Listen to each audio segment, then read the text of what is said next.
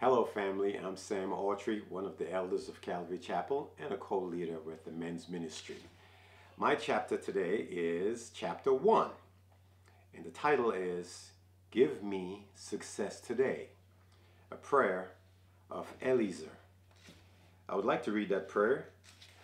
It's in Genesis chapter 24, verse 12 through 14. O Lord God of my master Abraham, give me success today, and show kindness to my master Abraham. See, I am standing beside this spring, and the daughters of the townspeople are coming to draw water. May it be that when I say to a girl, please let down your jar that I may have a drink, and she says, drink, and I will water your camel too. Let her be the one you have chosen for your servant Isaac. By this I will know that you have shown kindness to my master. That's a beautiful prayer. Well, that's a simple prayer from a simple guy. Eliezer was a simple servant of Abraham, and Abraham gave him a directive to seek a bride for his son, and he prayed. He prayed to the God of Abraham.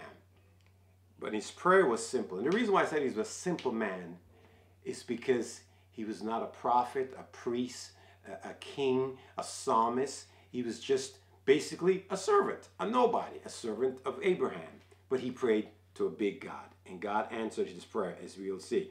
Second thing we see is he was not only a simple man, he prayed a simple, short prayer to God. Sometimes we take for granted that it's okay to pray short prayers, and we don't have to pray this long, extended prayer, right? But God is the one who's listening, and he's waiting to hear our prayers, no matter how long or no matter how short. But I'm encouraged that God answers short prayers also. But the third thing is, it was not only short, but it was a simple but specific prayer. He asks exactly what he wants. He asks for an example. He asks for God to show the right girl for his master's son. And he was very specific about it. And sometimes we think we pray these big general prayers because we're afraid God might not answer our prayers. And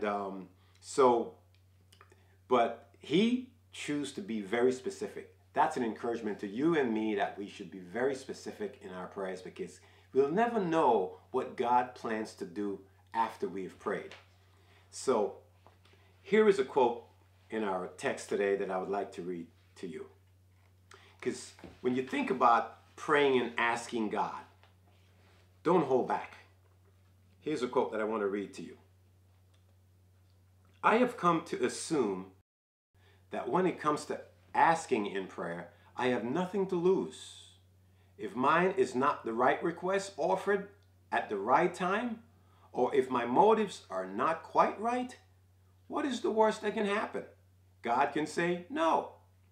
But if my request is something to which God can say yes, then by asking, I may receive a blessing I would not have obtained otherwise. I would rather go to my grave being guilty of asking for more than I receive than for missing answers because I did not ask. So, brothers and sisters, the scripture says you have not because you ask not. Pray a simple prayer, even though you might be a simple person, but a great God is willing and able to answer our prayers. Let's pray. Lord, we thank you so much for this example of a simple prayer from a simple man. And Lord, a great God answers. Father, may our hearts be the same as Eliezer, as he prays to you, a great God, that you will answer. Thank you so much. In Jesus' name, amen.